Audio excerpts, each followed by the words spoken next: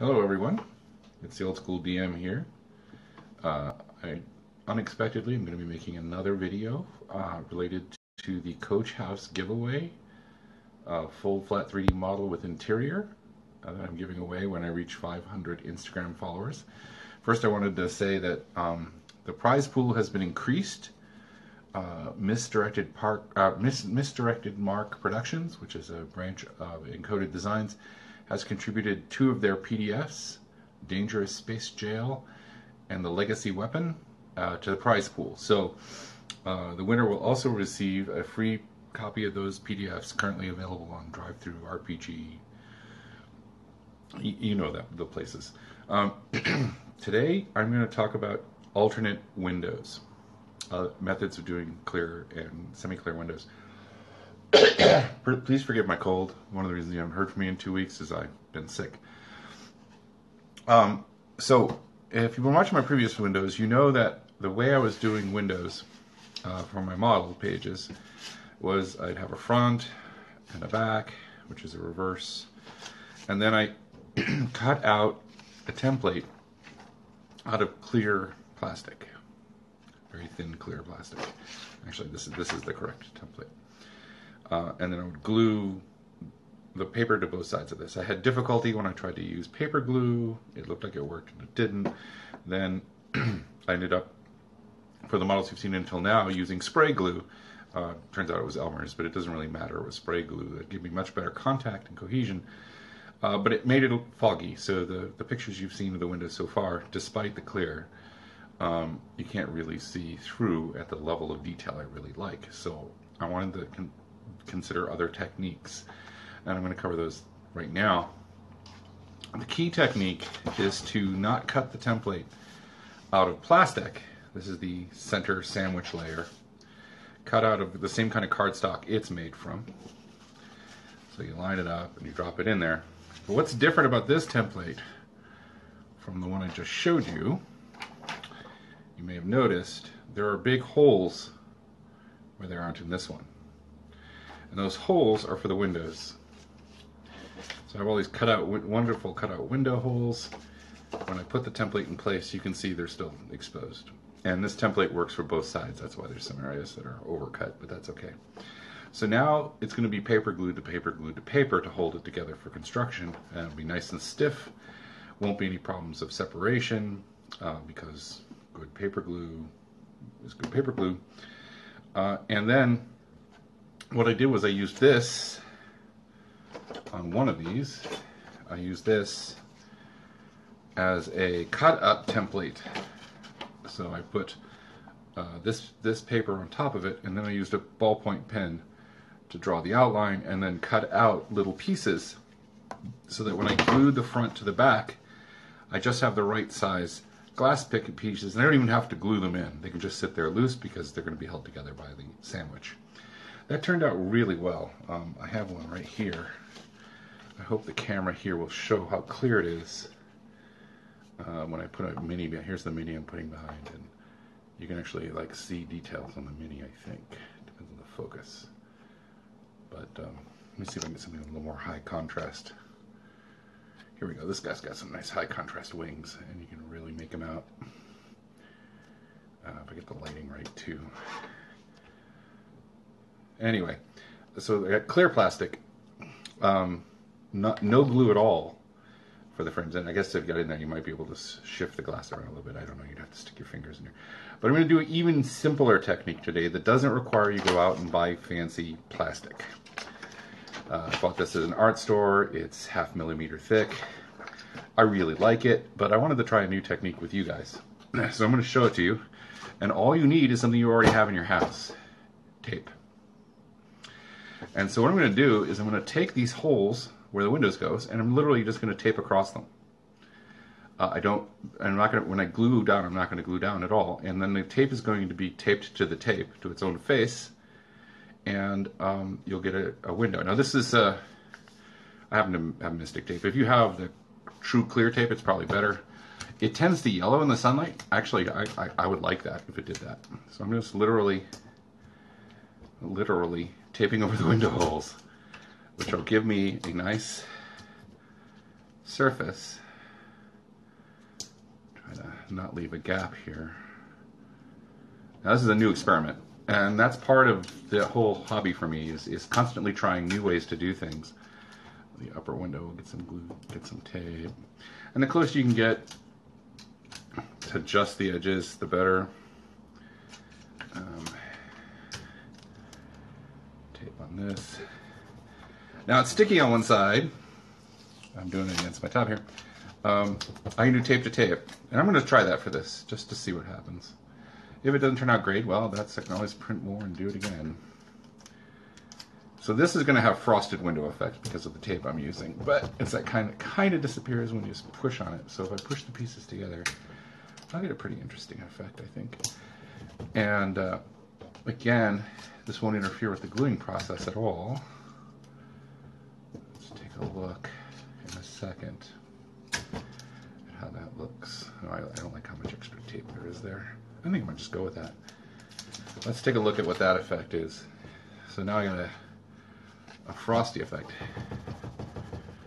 Push it down. And if this doesn't work out great, I'm going to give the best clear looking one as the prize, but I'm making one for myself. I kind of like the effect light has behind that. Now that won't give you detail on the figure. You get kind of a shadowy effect with the figure. But I'm going to do that with all the windows in this one, and I'm going to put it together real quick. So I highly recommend, if you're doing papercraft, that you experiment with techniques like this. In this case, I'm going to only tape over the place where I know windows are. It's like this big, large hole here. I don't need to tape the whole thing. I'm just going to tape right there. And you know what? I might only go with one side for this. I'm going to try a little bit of both, what happens. And I will de-stick this for fun. And this one has windows. Should just do the entire space, I think. Two pieces across will just fit right. And if you've never learned this technique, one thing you can do if you want tape to be thinner is you tape it down to your surface. Take a knife and cut it thinner. So I'm just going to find my knife. There's my knife. Classic X-Acto knife. Blade out. And that looks to be about the right thickness, I think.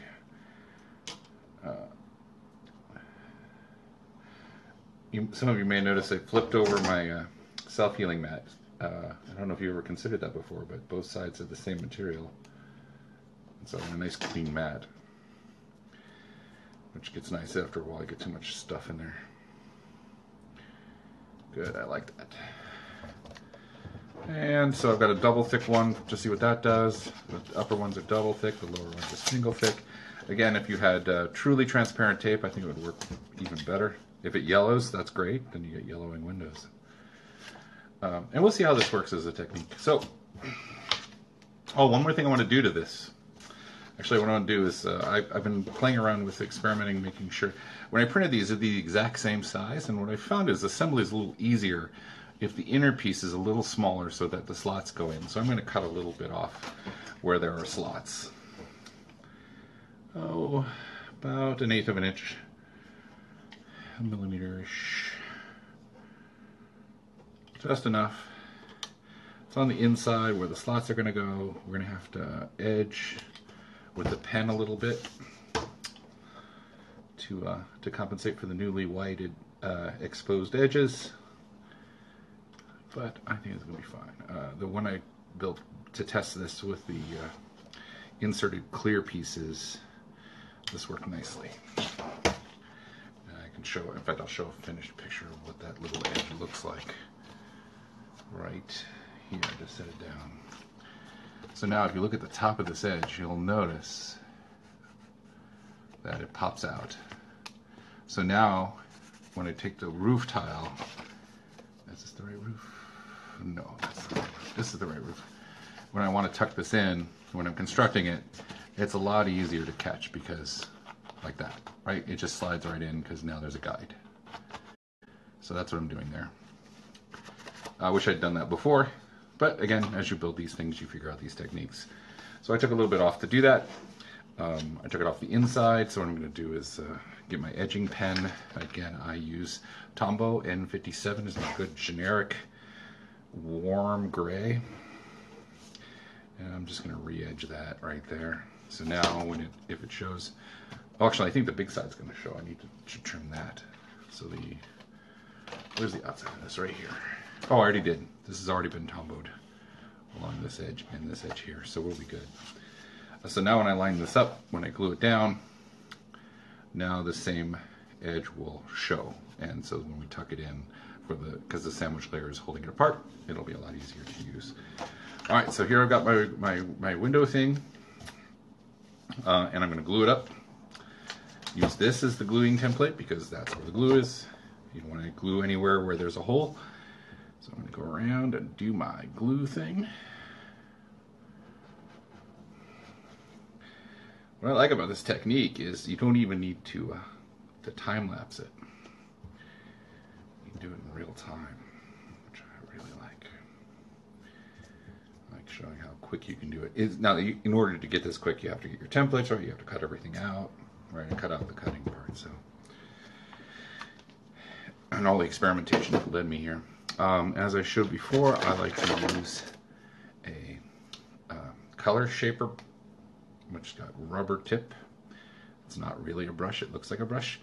And I can spread my glue around and I end up making a nice adhesive surface. And you can push it right out to the edge,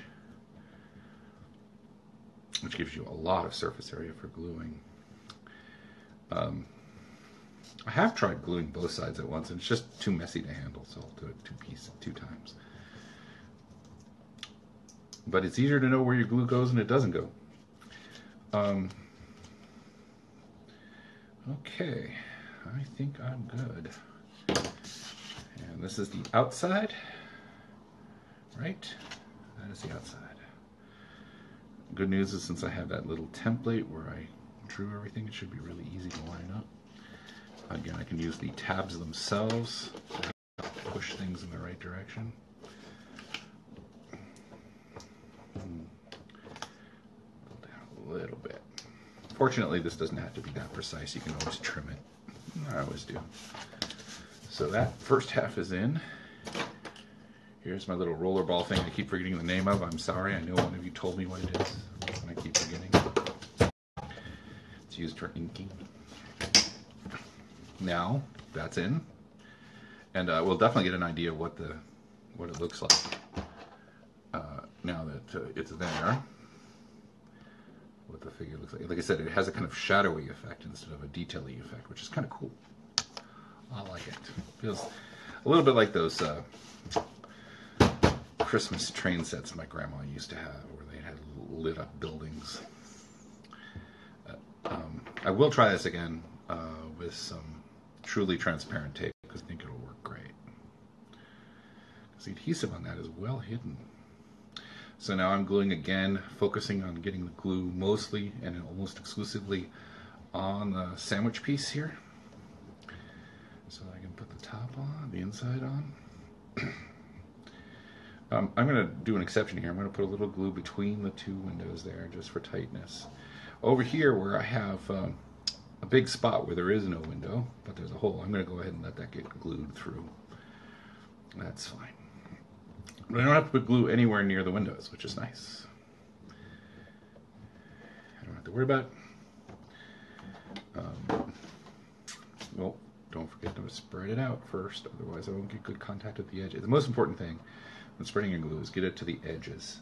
I think it took me a long time to realize that the edge was the most important. That's the place where it's most likely to separate when you do sandwiched paper. So all the way to the edges. The centers don't matter quite so much, if that's even or whatever. I just mostly try to get the glop out. Okay, done. This guy's a little trickier to place now because it needs to come in a little ways, right? So I'm positioning it, being sensitive to the slot issues, but it's looking pretty good. I like it. Since I didn't edge the sandwich piece, you see little bits of white here, which are the sandwich showing up where it's supposed to. which is great. It means I did it right. So now I've made a wall with Scotch tape for windows. It's kind of fun and fast and cheap. No special tools. I didn't get the slot quite as much as I'd like there. Oh well, that one's good. And re-edging wherever the sandwich layer might be showing up. So now we can see through the windows here. They all have, you can see through, which is pretty cool. But it's, in this case, because I used frosty tape, it's frosty windows. I really like how that turned out and how easy that was.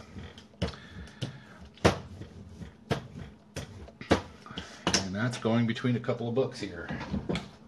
Flattening. That's done. Now, I don't think I'm going to stay on the whole time. I like to keep it short. I'll see if there are any questions there. I don't see any questions. Here's the same thing I'm going to be doing for this wall. Basically, I have a hole for each window. You know, I just want to keep the video short because I'm just going to repeat the technique over and over. But I'll give the winner the choice of which window style they want. The truly clear, which I think is the one they'll probably want, or the opaque windows. And the garage as well. The garage template is almost the same as the clear one. Now you can see there's only this much clear, only this tiny bit, and therefore it doesn't have any effect on the strength. So these pieces with the paper sandwiches should be way stronger and less likely to separate. So that's it for now. Remember, I'm looking for 500 followers here on Instagram. When I reach 500, there will be a drawing. There's this cool thing that lets me extract all the names of all the things, and I will draw from all the names of all my followers. I am considering, if I have problems getting those followers, other techniques that you might have seen. If you've seen techniques for encouraging more people to sign up, I might give people multiple chances. If you want to share what those techniques are, I've heard some people like, you know, leave a comment on this thing or hashtag that thing or something like that. If you have any specific suggestions, please leave them as a comment on this video when it comes out on the main Instagram, and I will consider them. Looking for the ways best to get my videos and my Instagram account in front of the people who are really interested in this stuff. Until then, until next time I see you, keep making stuff out of paper, and post your pictures on Instagram. If you don't post it, didn't happen. Catch you later. Bye.